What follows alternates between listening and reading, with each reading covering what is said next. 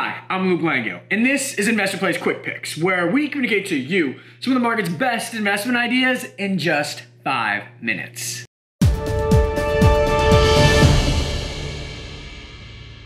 Today, we're going to be talking about a super strong technology stock named PayPal, ticker PYPL. That has been, along with the rest of the tech sector, absolutely crushed over the past few days. But the fundamentals underlying PayPal have not changed. The stock price is just lower. And it's low enough to a point where it's actually discounted relative to the company's long-term growth prospects. So what does that mean? It's time to buy the dip. Here's a deeper look. PayPal is a digital payments company, right? They have desktop payments with PayPal and they have mobile payments with Venmo. Now, because of this, they have flourished in the era of COVID-19 where everything is digital, everything is offline or online. But there's some concern out there that as a COVID-19 vaccine comes and consumer behavior normalizes, this huge tailwind for PayPal will moderate.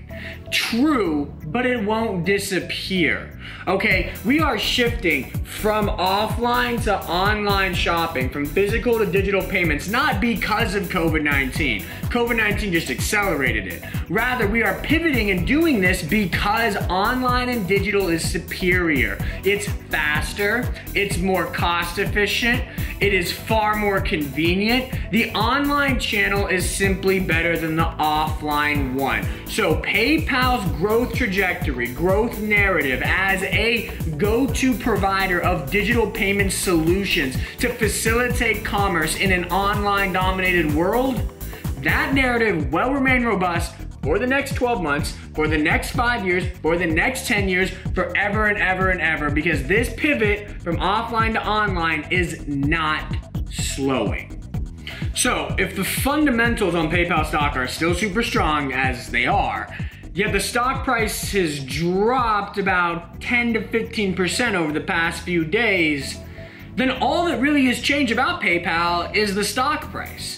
Right? If your favorite cereal goes on sale at the grocery store, are you gonna buy it?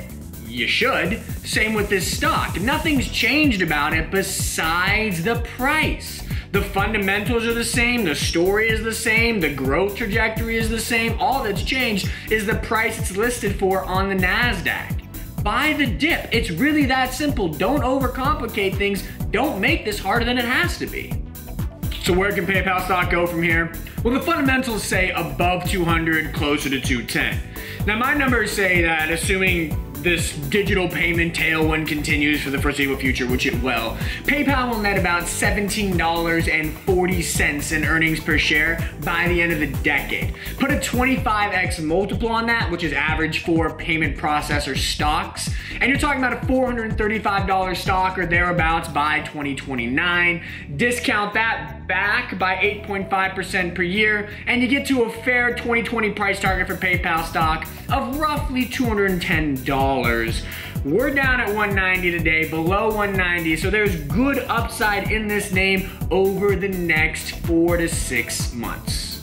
Well, that's all we have for this edition of Investor Plays Quick Picks. I hope you like what you saw. If you did, please subscribe, hit that notification bell, or if you like to read, come visit us over at investorplays.com where we have some of the market's best analysis. Until next time, cheers and happy investing to all.